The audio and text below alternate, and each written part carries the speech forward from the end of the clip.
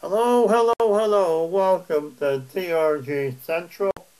Tonight we're bringing you a special broadcast.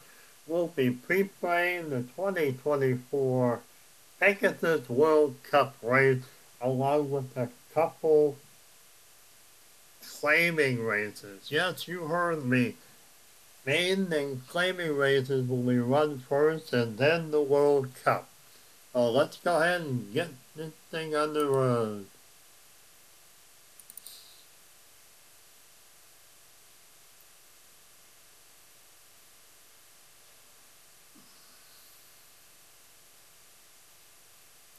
Okay, so what we have done is I've created a little, what I call random 2024 races, and we'll get activated here. Oh, 2024 random races. And what this does is I'm getting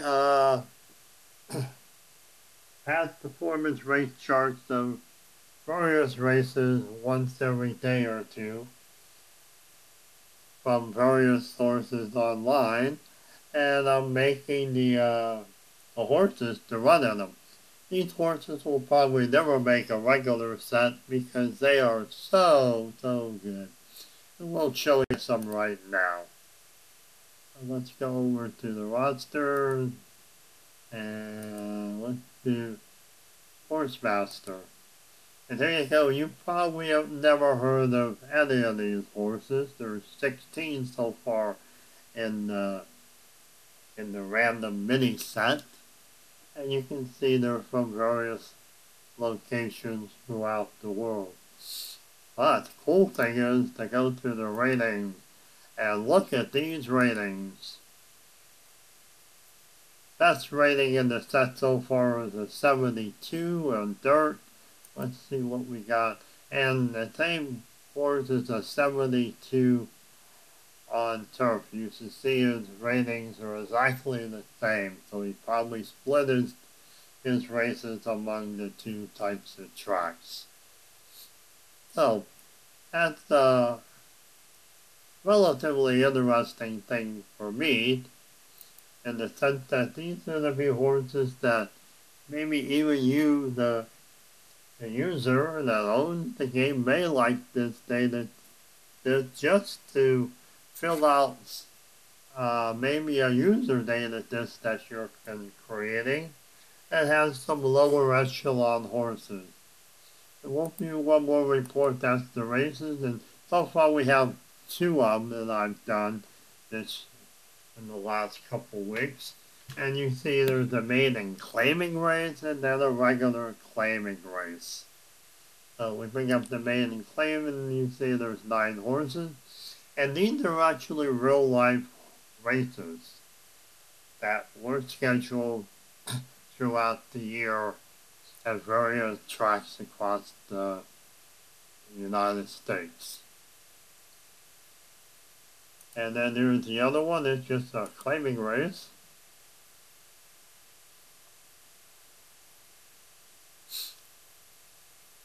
And there you have that one.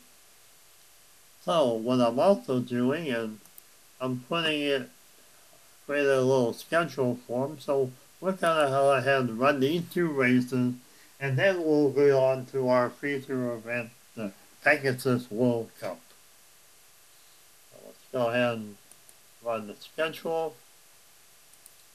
And there you see the two races. We've already seen the fields, so I'm just going to lock the fields in place.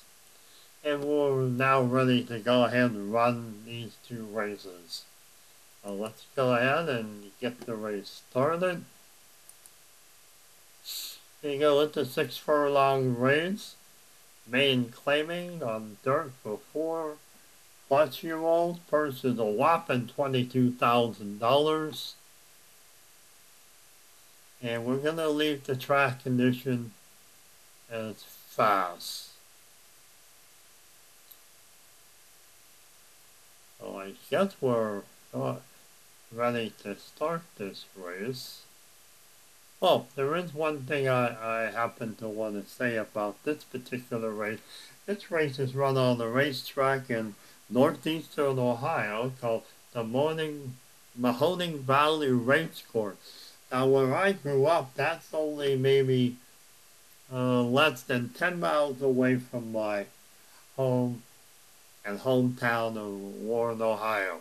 So I thought this was a pretty interesting race to pick up. Is actually for the race that it was run on a hometown track.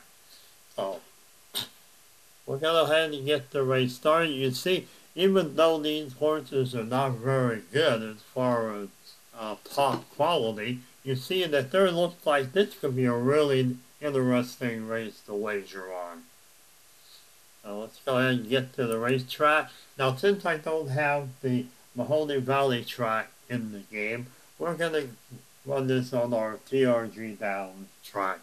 So we have everybody all set up.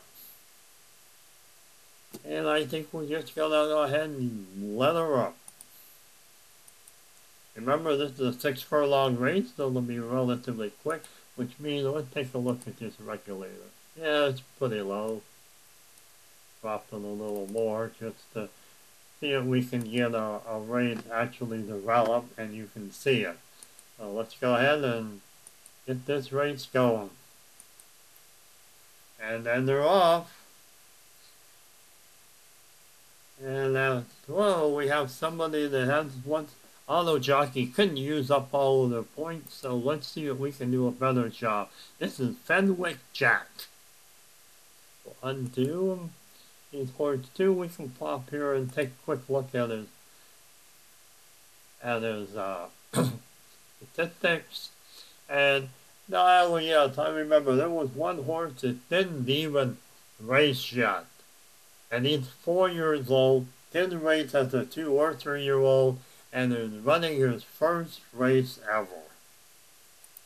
So we'll go ahead and see if we can do a little better job than the jockey did. 1, 2, 3, 4, 5, 6, 7. Let's see if we can go all the way around them. Maybe not. He has quite a few forward moves left. He does have 3 sideways. And we can use another sideways to get him outside a little more, and then and we still have 1 sideways, so we can just move him in. And as of right now, he's actually leaning the back. His owner must be really jumping up and down. Let's go ahead and get to resume spectator mode. Everything's okay from the sewage tower, and now we're off for game turn 2. And another horse. Brass Monkey has 4 points left. Well, we have to do something about that. Where's Brass Monkey? Horse 9. And there's his card. See, he's run a few races in the last year. And this race record here is actually for 2023. Remember, this race was run in January, and probably his first race of the year. Where he's at. Looks like he has a straight track, so we're just going to let him go straight. Probably the other jockey tried to get him in better position against the rail, but you can see we can even move down 1. Actually 2. And then he's in very good position and is actually out in front.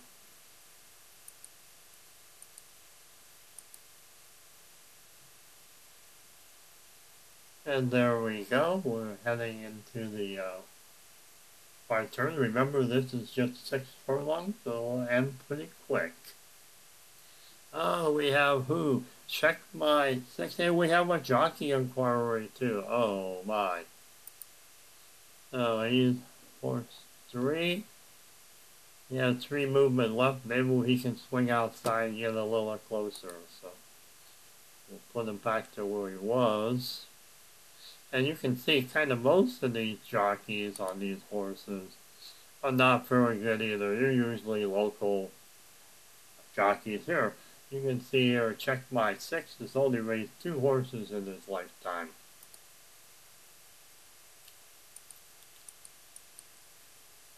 Oh, wait a minute. We're gonna at least do this. We're gonna go up. See how much it costs me to go here. So I'm gonna have to use up a point.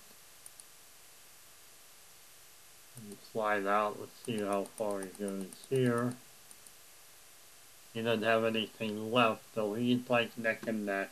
It doesn't matter a whole lot. So go on to the next horse, and we'll just resume spectator mode. So with Tower says everything's fine, and we let him go. And we're now into the home stretch. We have horse 7, Gold Bane. He crosses the finish line, and it looks like he's going to be the winner. And there you have it, Gold Bane, with a wager on him for winner in 1740, place 890, and show 580. You see the purse was $22,000. He made a whopping $13,000. Now, if you were playing this in the table management system, these horses may have been up for claiming, since this was the main claiming rate, which means that maybe one of the owners could have purchased a horse or two from this race.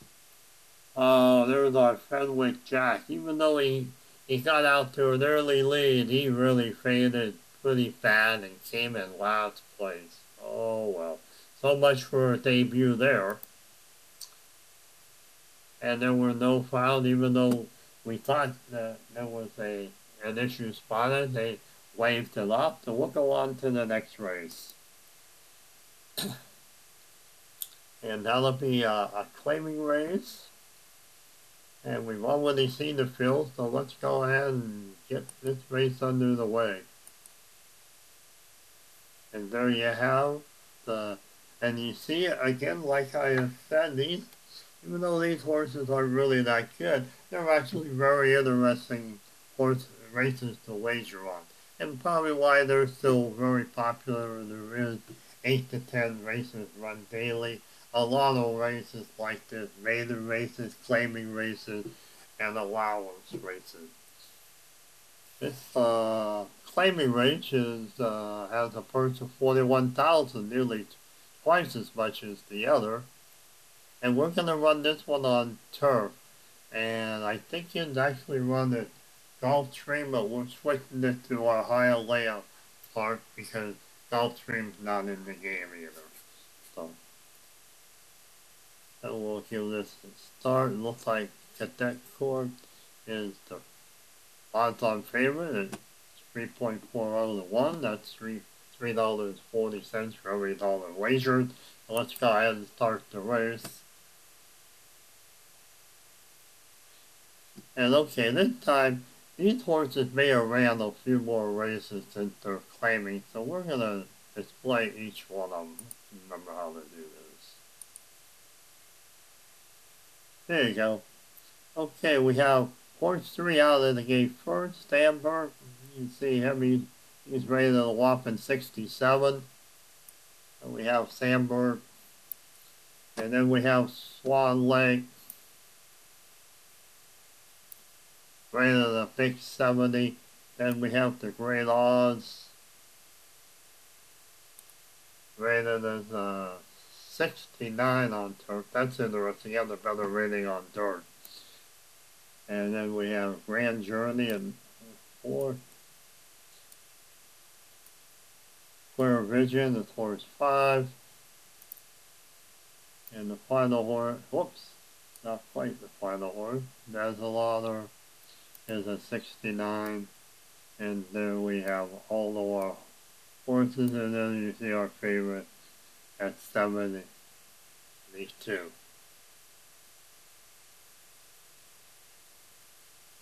Okay, just to have an idea here, and just to show you this is kind of cool that you wanted to do this, you click on roll.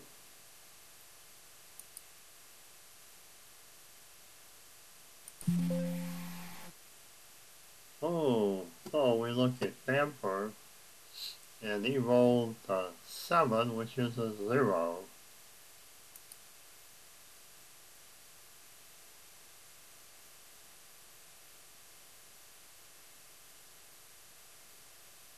And then he rolled a 4 on the second roll, and you see we have him highlighted. He's on the first turn of the game, and he rolled in the second column and got a 28. That's quite high, but we maxed him out at 13, so that's not too bad. We'll come over here and view this report, the movement chart. It'll tell you here that we have over 30 points, 28 and 5, 33. And you see the shark goes up to 30, and that would have given us a 15.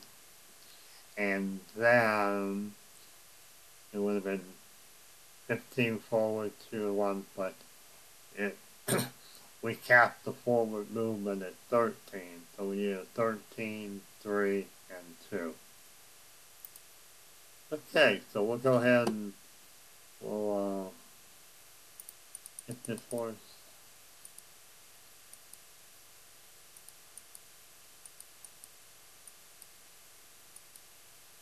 And I don't think you go inside for the cost 2 points there, but you're still on the curve.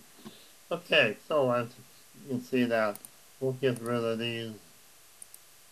Here we'll go ahead and, well, maybe not. Let's just stack them all up on top of each other. Anyway, and Sandberg's turn. The racetrack over a little bit, then you see Swan Lake is the second one up. And we'll go ahead and do spectator mode and finish this race.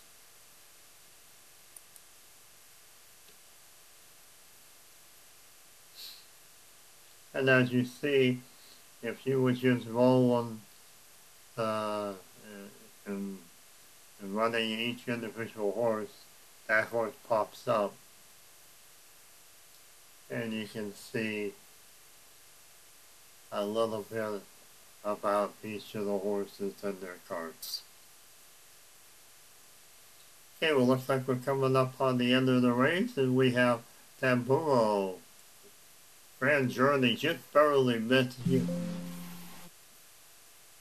Getting first. See what the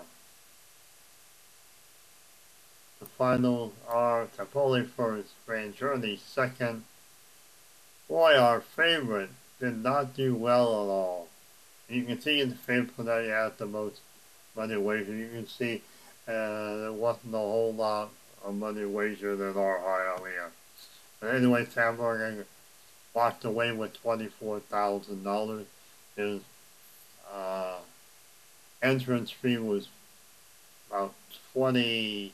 So you can see he came out, $2,000. He came home with quite a bit of money. Okay, so I think that's it from TRG Central. Now, for the 2 preliminary races that we run. And later on this evening, we'll have a second video that'll have the, I'm sorry, I'll have the Pegasus World Cup. Well, I think we have time before I have to get out of here, so let's go and activate this. Okay, this is the Pegasus World Cup. New reports. We'll take a quick look at the horses here.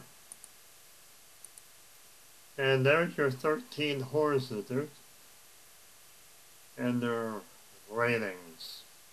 And you see, even here, we're not, National Treasure is the best of 87, so even though most of the horses are kind of grouped into the 80s, there is no really outstanding horse in this field.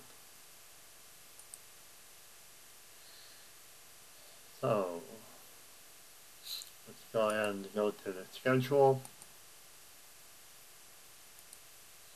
And you'll see the schedule is broken up into 2 weeks because we have a prelim and then we have the finals, mainly because there's actually 13 horses, and we, as you all know that watch the videos for TRG, can only handle 10. Like, 10 per race. So we'll go ahead and lock these 2 fields in. We'll go ahead and run the 2 preliminaries now, then we'll come back later in the evening with the finals. So let's go ahead and get this started.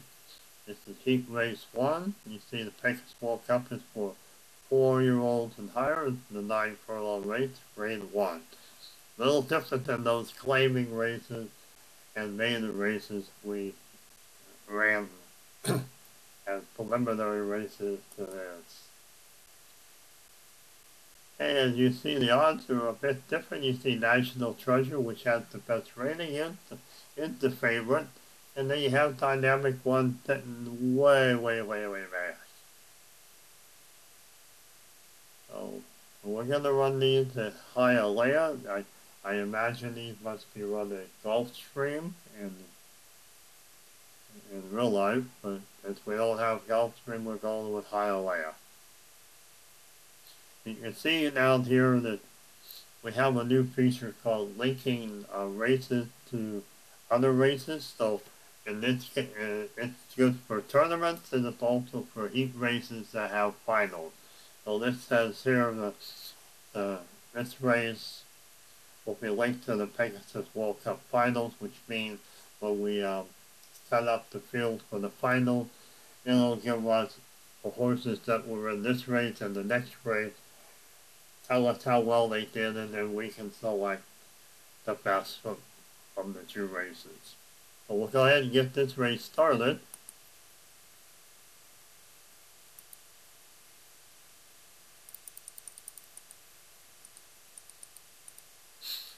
The 7-race field, and you see it, Sim Class, Dynamic One, Trademark, National Treasure, Grand Osprey, Cryptic, and Castle Chaos. Hey, Cryptic, let's take a look at his card. Yeah, that's what I thought. His sire is curling, so that's kind of interesting. So, okay, anyway, let's get the show on the road. Everything's good from the sewage tower, and they're off. First out of the gate was National Treasure. Besides being the favorite, he got out of the gate first, and he just moved ahead here in the back stretch. Again, this is 9 furlongs, so this is just about completely around the track. And National Treasure has a little bit of distance on the rest of the pack. And we have found out he was definitely the favorite. It looks like he's to the coast to a win. We have Trademark with some left. Let's go ahead and undo Trademark. And 13. Let's see if we can get him at least to 7.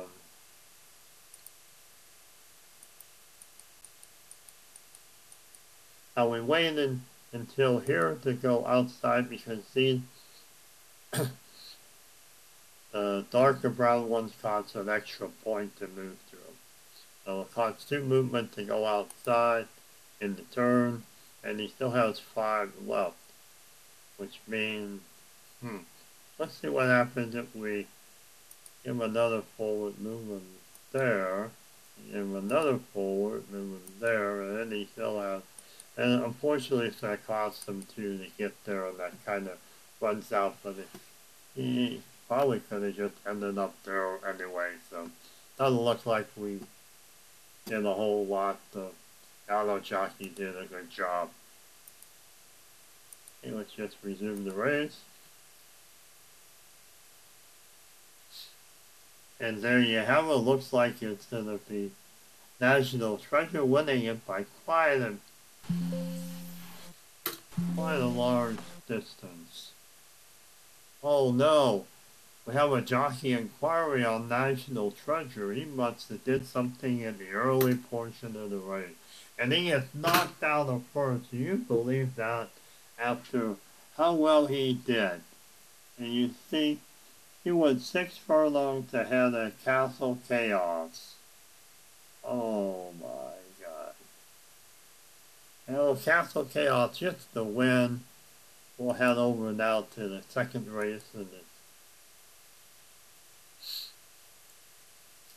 here, so let's go ahead and take a look at this one.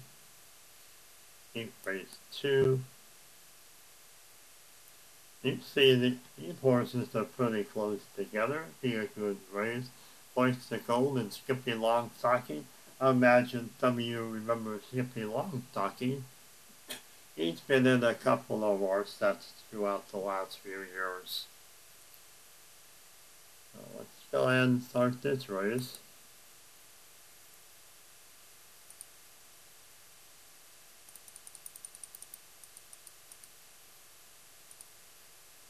And you got O'Connor, Hoist the Gold, Senior Paputar. Oh well. First mission. And I'm not sure Double I, Macarlo, or Macarlo, and then Skippy Longstocking. And you see Skippy Longstocking is going to be out of the gate first, so might be able to get inside there before everybody else does on the first turn. Yeah, they didn't even try to get in the inside. That's very interesting. See if that cost him anything at the end of the race. Oh, he's on the outside now. And he's pulling second. O'Connor is first. And looks like O'Connor is going to win this one. Unless, of course, we have some type of... Oh, no! Skippy nearly pulled it off and loses to O'Connor. Okay, you have O'Connor first, Skippy Longstocking second, Senior third, Hoist the Gold fourth. Now, we'll end it. And I think we have plenty of time to set up this last race before I have to head out of here. So, let's go ahead and show you how that'll work. And there's your Pegasus World Cup Finals. You see there's no entries yet. $3 million purse. Let's add the field. And you see these are all the horses that ran in the 2 heat races, and it ranks them on how well they did. Even though National Treasure didn't win the race, he still had the best performance. So we're going to take the top 8. Then we'll reverse, and then we'll take the top 8, and then we'll do a post position draw. Yeah, that's what we'll do. So let's go with National Treasure, O'Connor, Skippy, Senior. And you see, it does tell you the time. There's also like this is our tiebreaker system. So the higher this number, the better they're off. So you have a lower number here and a higher number there. And that's the placement in the final. So it's 4, Hoisted Flag 5, Castle Chaos will be 6, Grand House 7, and Macario 8. Now we had a very interesting thing in the program for Pegasus World Cup this week. They were showing Skippy Longstocking and Double I Macuro both having Tyler Ruffiano. And so I imagine probably at post time, obviously you can't run both. So either one of the horses isn't going to compete, or they're going to need a second jockey. So I was a 2. Let's see if we can find some other 2 and put in here for him. Yeah, here's Trevor. He's not on any horse, so pick all those. See, everybody's carrying 123. We'll go ahead and save the field.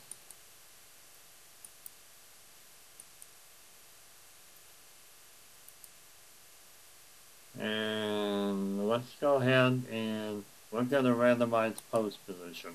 There's the post positions that we created. And like I said, we went from best to worst in top 8. We'll randomize them. And National Treasure still gets the first position. O'Connor slides all the way out to 7. Okay. We'll do yes. Both positions have been randomized. Let's lock them. And let's go ahead and run the final $3 million Pegasus World Cup. You see National Treasure is the favorite and in lane 1. That'd be tough to beat. So let's go ahead and get to the track. Slow down the race a little bit so it's nice to see how it pans out, and we're good to start. Alright, so we won't start. National Treasure, Senior, Medicalo, Chippy Longstocking, Horse to Fly, Grand Aspen, O'Connor, and Castle Chaos. Now we're ready. And as I said, National Treasure got out of the gate first. And he's leading going into the backstretch after the first turn. It's a 9 furlong race, so we're not quite half done yet. We're only on turn 3, here's turn 4. And we have a pretty good race between National Treasure and Skippy Longstocking. Skippy just passed National Treasure going into the backstretch.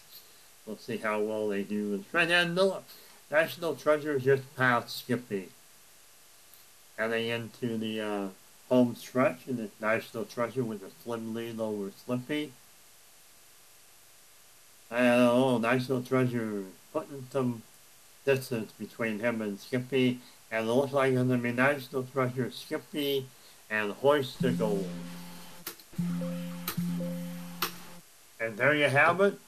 There's the final National Treasure. Skippy Longstocking 4 lengths behind Hoist to Gold 7, and O'Connor 9.